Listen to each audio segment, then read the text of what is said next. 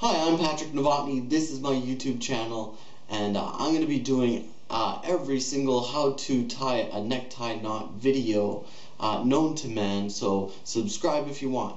Now, today what I'm going to be covering is the cape knot. The cape knot, I first seen it done by Alex Krasny. Super awesome YouTube channel. Check it out.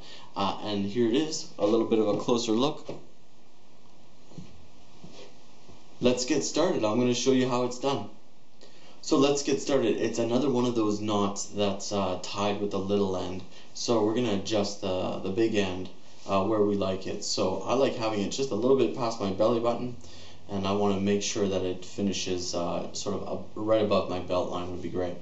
Alright, so let's have a closer look.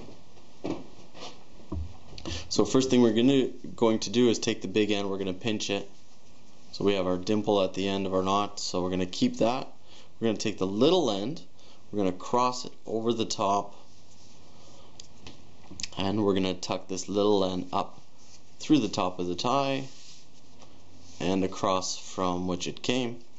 And now we're going to go around the back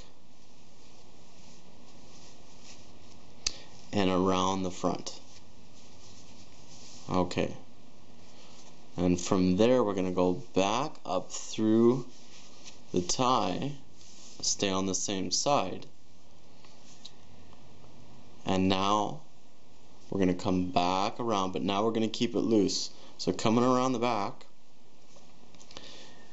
now through the front of the top of the tie, and see I've got this big loop.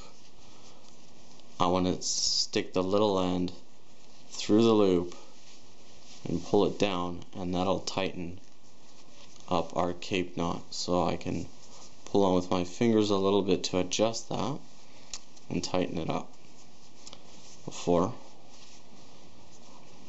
I'm ready to snug it up to my shirt.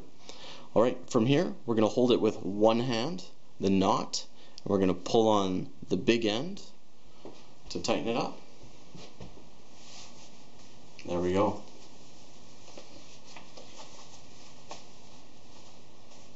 Smile, pat yourself on the back.